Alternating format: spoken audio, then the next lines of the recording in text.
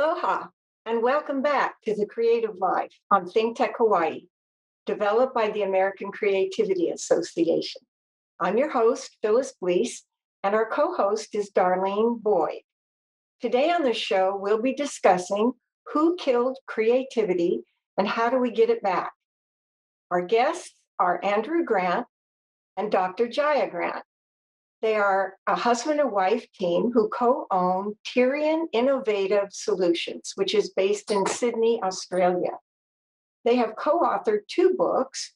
One is The Innovation Race, How to Change a Culture to Change the Game.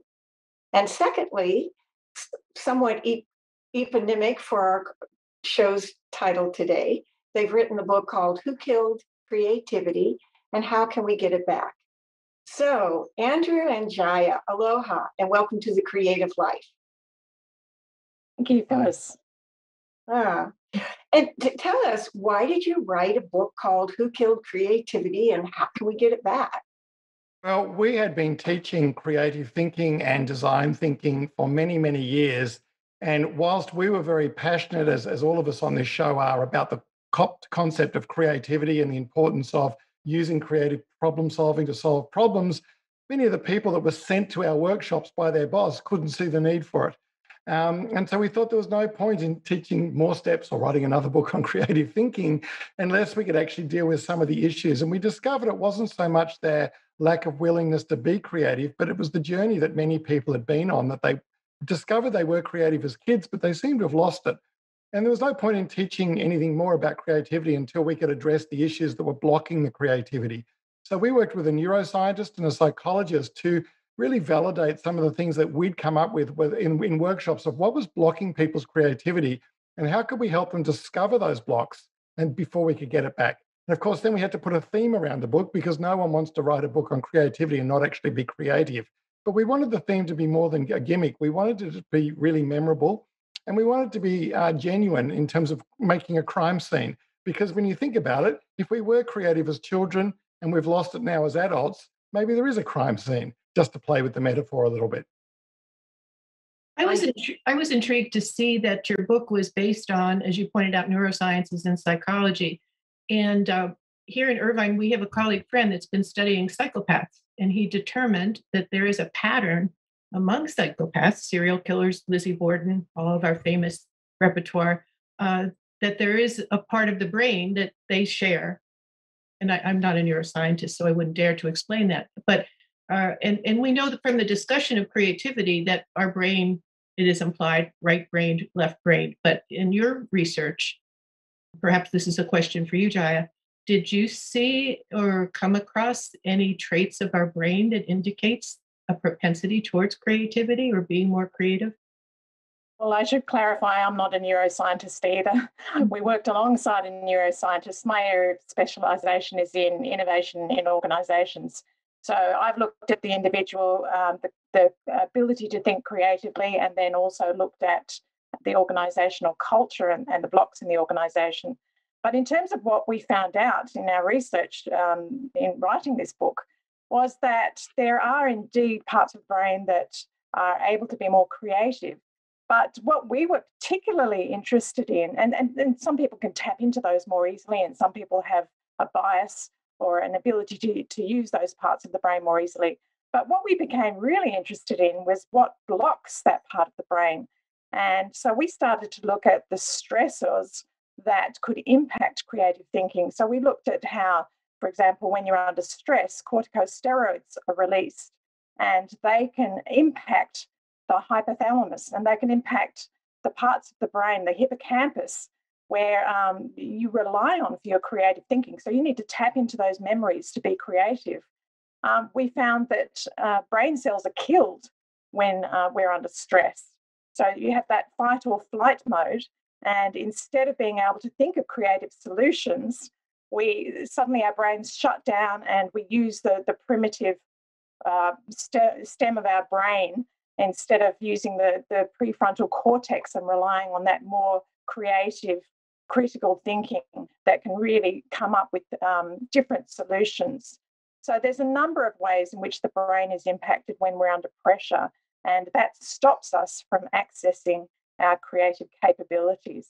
We just saw a slide quickly come up there, and we'll talk a little bit about the game we've developed later on. But as I mentioned, we came up with, to keep it simple, 7 suspects, 7 locations, 7 weapons, 7 rescuers, and 7 rescue strategies. Again, to keep it simple. And of course, one of the big ones is going to the boss's office. And how many times have we heard people say they went to the boss's office with this great idea? And look, many ideas are silly. We already know that. But the boss completely shut them down. And it wasn't so much that the boss said no, but it was the way the boss said it. And that really killed their creativity. And it means they might come up with another great idea tomorrow, but they're not going to come back to the boss's office. And so we use the example, similar to the game of Clue or a murder mystery, was it excess stress with a weapon of noxious negativity in the boss's office? Is that what kills your creativity? And of course, when you say that, you see a lot of people nodding. Or was it, bureaucracy in the finance department? Look, we're not there to point fingers at anyone, but I do think it's quite important that we do create some sort of diagnostic tool where people can genuinely talk about some of their fears. And going back to the psychopaths, unfortunately, there is more research. There are more psychopaths in corporate offices than there are in English prisons in leadership positions. So we won't go into that in any more detail other than to say that control is a big killer of creativity, and it often finds its way to the top. That explains some of the experiences that perhaps we have had with our bosses. Well, exactly. And we need to be careful. As I said, I'm not here. If you're a boss, you should be listening. But if you're not a boss, then you need to think about what are the workarounds? How are you going to stop those voices getting into your personal head and killing your own creativity? If you get discouraged by someone telling you that's a silly idea, are you going to let it wash off your back like water off a duck's back, or are you going to let it really bother you and kill your creativity? And that's what the book and the game is about. The book is research on it, and the game is a chance to explore it in a safe environment. No one's going to go into their boss's office and say, you killed my creativity. But hey, you play a game, a couple of cards, a bit of fun, and all of a sudden someone anonymously slips that card through and says, yeah, we do feel a bit like this in the boss's office. I'm a boss. I played it with my team. I got that card, and it was very sobering. Oh, so you use the cards as metaphors for the real life issues that are coming up, but they take the edge off and make the point. So yeah, I want to get to the game, but I am struck with the gravity of what you were bringing out, Gaia, about the anxiety and the blockers to creativity, like we've been doing all year with COVID, and then or whatever the anxiety provoking cues are for psychopaths. It's a really serious subject. And I'm feeling a little drawn between exploring that some more and then looking at the game that you've played in order to talk about this serious subject with lighthearted metaphors and icons. And I'd like to come back and touch on the research and innovation based information that you've got, because you're very valuable for us. And we're going to have, just so the audience knows, we're going to have Gaia back in September on a show to allow her to share with us her breakthrough research on creativity and innovation. But for today, let's look over at your game that I got to play with you in Austin, Texas, Andrew. And you stimulated a lot of conversation and laughter around it. And tell us a little bit about this, the game that became the book, or the book that became the game. The book became the game, actually, because we really wanted to just start by helping people understand it. And my background's education. So we developed a game called Who Killed Creativity, and it is based around a mystery. It's not a competitive game, so there's no testosterone involved in it, but it really is a clever metaphor as a diagnostic tool to help people understand some of the killers, some of the suspects, and as I mentioned, some of the rescuers, and where they might feel creativity is being blocked as they maybe walk around an office or walk around a schoolroom or walk around wherever their workplace is, or even at home. And what we did is, as I mentioned, we came up with, we sort of brought it down to 7 suspects, 7 weapons, 7 rescuers, and 7 rescue strategies, and then locations. And all we're asking people to do is discuss each of these at one at a time, talk about where they feel it happens. Like I said, it might be control in the boss's office, it might be bureaucracy or it might be your KPIs, Or on the positive side, I feel much more creative when I'm out in the playground, or the classic, the research of Google's canteen, that Google didn't make a canteen just to be nice. They knew that that beautiful canteen is where ideas meet and clash and bang together. And so we wanted to really put that in a game board and then have the opportunity for people to talk about that game board. And we've now put it online. I think there's a video coming up just to show what the game's like. So we were also disrupted with the recent crisis that we've had. So we used to have a physical game board, and people would come around and play that game around a table. And again, it was a chance for people to discuss and talk and share ideas in a safe environment, hiding behind metaphorical characters. Now we've put that game online so people can download it and just play it with their team with a professional facilitator, or if they're feeling game, just let it practice. The instructions are all there.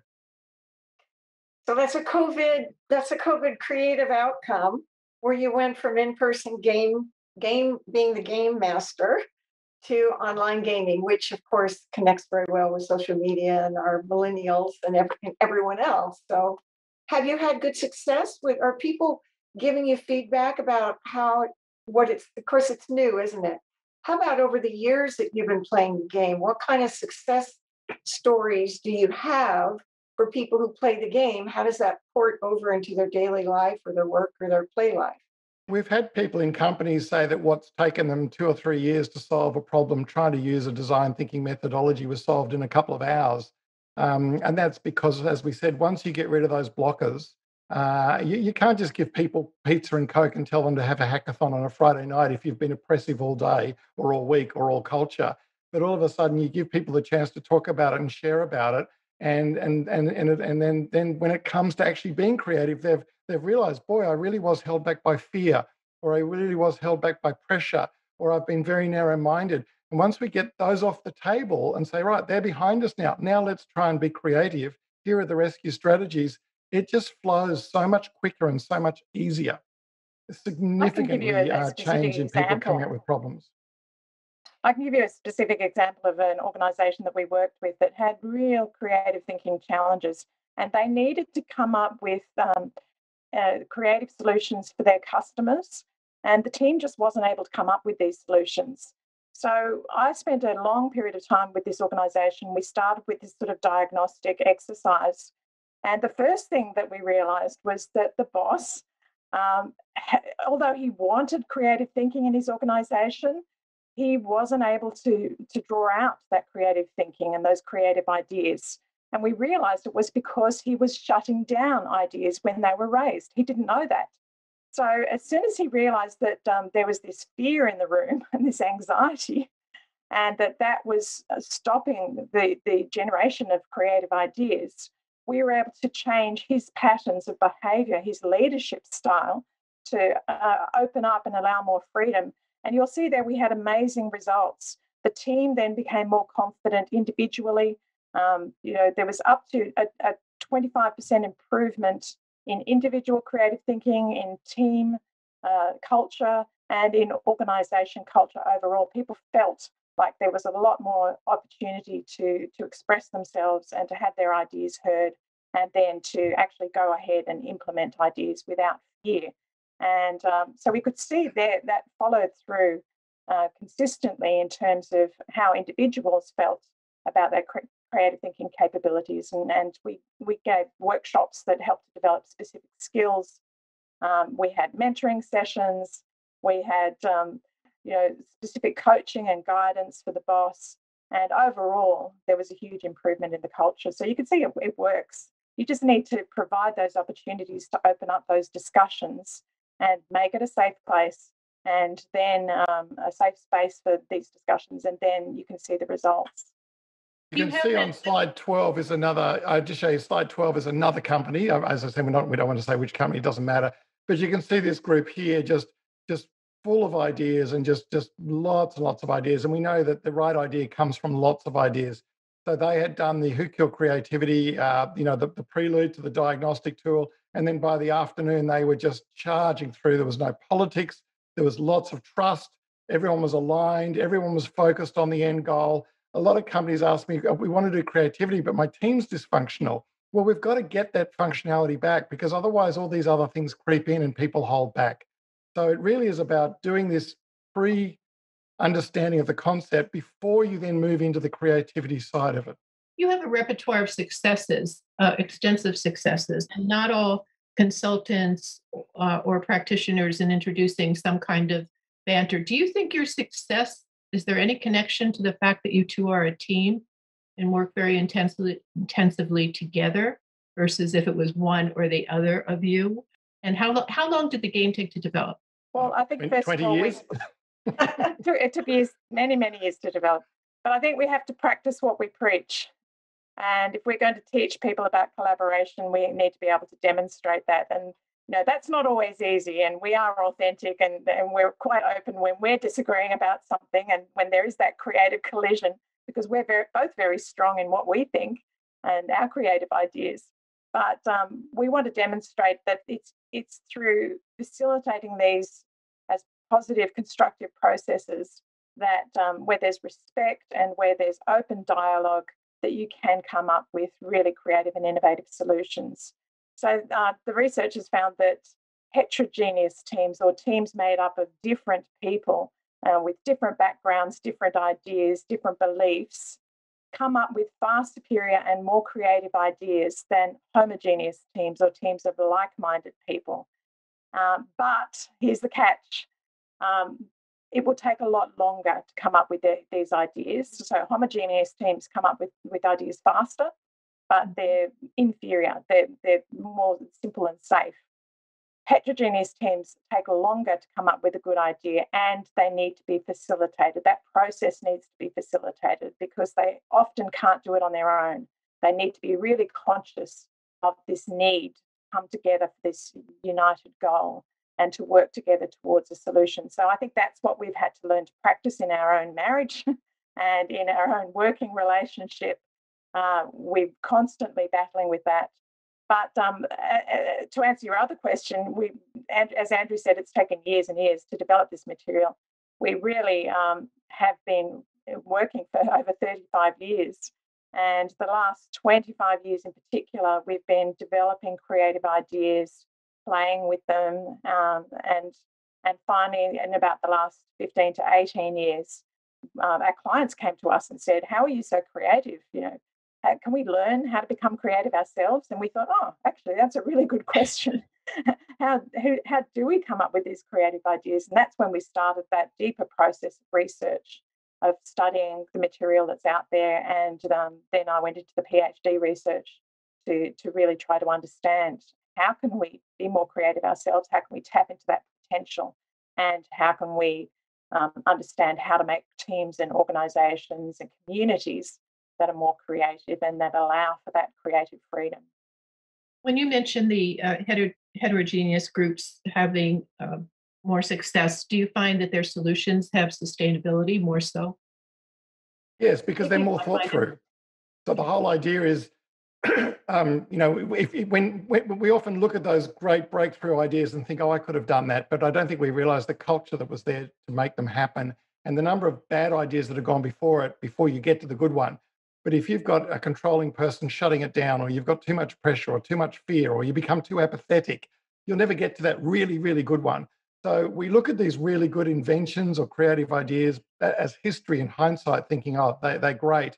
But we just don't realize how much work and experience has gone into them. So the ideas that are the most thought through and have been through a process of creative problem solving or design thinking, by the time they get to the end of that process, they've been tested, they've been prototyped, they've done the what if, what went wrong, what could have gone wrong, because you want the failures to happen back in the lab, not out in the real world. And there's too many stories of companies that have had very expensive failures in the real world. And you wonder, how did they get that far? Because maybe there was a culture where people couldn't feel comfortable to share and say, "Hey, I don't think a foldable phone will work unless we." I remember when Samsung brought out the foldable phone and people were trying to peel the foldable screensaver off it. They thought it was a screensaver. I don't know why that wasn't done in the lab and someone given it to an average person. So, and that's back to Jaya's issue of diversity. I think it's really important that we get people looking at it from every perspective. You can't have all the same people looking at a problem. I'm curious. You talked about spending months with that one of the companies, maybe both of the companies that got very productive in your proof of concept. case studies. And I'm wondering how that works. You introduce other modalities for preparing them to play the game? I don't know what your consulting process is around the issue of creativity and innovation, but is it always related to the game, or do you do other things and then play the game, or does the game come back in different iterations until you get to the final? When you said by the end of the day, they were really idea producing, but in the morning they had to do the kind of the trust building. And are there trust building exercises? Are they in either of your books or online? What are some of the other tools? We have lots and lots of tools on, I hate the word team building, it's so overused, but helping teams become functional. And as I was speaking to a client the other day, and he said, I want to jump straight into being creative. No, actually, now they want to jump straight into innovation because that's the new buzzword. Creativity has become a little bit old-fashioned. And I said, well, actually, you can't come up with innovative solutions until you're, first of all, got a creative mindset. And you can't have a creative mindset within the company if your team's dysfunctional. And as I mentioned, there's lack of trust or politics or alignment or just poor communication. So he wanted to jump straight into Jaya's innovation workshop. I then talked to him about the importance of the creativity one. I then backlogged that and said, we need to do the game. And then I said, actually, we probably need to do some just basic team dynamic stuff to see how the team's feeling. So yes, sometimes you need to just keep going back until you find out where it is, because a dysfunctional team or people that have got these, as I said, these challenges in their brain, it's going to be really hard to be creative because you're going to be using the base part of your brain, which is the fight, flight, or freeze mode, which is a great part of our brain to help us survive an emergency or in a crisis. We've been through 2 bombs and living in Indonesia. And when the bomb goes off, you don't have time to be creative. So that back of your brain is really good for an emergency situation. But unfortunately, too many people at work live in that back part of their brain. They live in the fight, flight, or freeze, or the stress mode 24/7, not just meant to be a quick escape. So until we can bring people into the prefrontal cortex, which is where all the creativity happens, where they can actually start to feel comfortable to explore ideas. As we mentioned, you can watch as many YouTube videos and read as many books as you like on how to be creative. But we've got to get the people feeling comfortable and the right environment. Once they're in the right environment, both up here and culturally, then the creative ideas, then all the design thinking, then that can happen well. Mm-hmm. But I was going to say that the game itself can also trigger that. So it's designed in a way that we don't jump straight into, what kills your creativity or what kills your team's creativity. Yeah, true. We actually start with what do you think in general impacts our creativity. So we talk about the problem in general with, how, as Andrew said, 98% of 2-year-olds score as creative geniuses on divergent thinking tests. And yet by the time we're 25 and over, that's dropped to 2%. So something's happening over our lifespan, and that drops quite rapidly during the school years. You can see a graph there. So that by the time children are 13 to 15 years old, it's only 20% of children who are creative thinking geniuses on divergent thinking tests. And so school is almost, it appears to be killing our creativity rather than encouraging it to thrive, which you would expect it to do. And so we've got this general issue in the population, and we can talk about the statistics. We can also talk about the trends from the 1990s. Creative thinking as compared to IQ, or CQ compared to IQ, has been dropping. So up until the 1990s, CQ and IQ were both rising. And then in the 1990s, there was something called the Flynn effect, where IQ continued to rise because we have these wonderful, rich environments. And at that time, CQ, or the creative quotient, started to drop. And so you can look historically what's happening there. Maybe it was the impact of technology. And maybe, as children, as humans, as people were spending more time immersed in other people's ideas on the internet, or, watching other people's ideas on the television, they were spending less time outside playing, experimenting. And so, there's these general trends that we talk about, and that gets people thinking, oh, yes, that I've noticed that, I've seen that, I've felt that. So we talk generally about it, and then that gives us the opportunity. Well, that then brings us that then brings it into the game. And as Jay has said, the game is it's not a hard landing. It really is the opportunity to just very gently explore, set the scene. Again, we love starting with a very safe metaphor where there's no threat. People feel very comfortable. I know Peter Senge used to talk about creating a safe space before that word became trendy. He used to talk about creating a safe space where people could feel comfortable to talk and share and not feel threatened. And the game very carefully guides them through to the point where they do go, oh yeah, this is how I feel. And we want to do it in a non-threatening way, and then start to bring it back and talk about the rescuers and some action planning. That's on slide 8 is the action planning.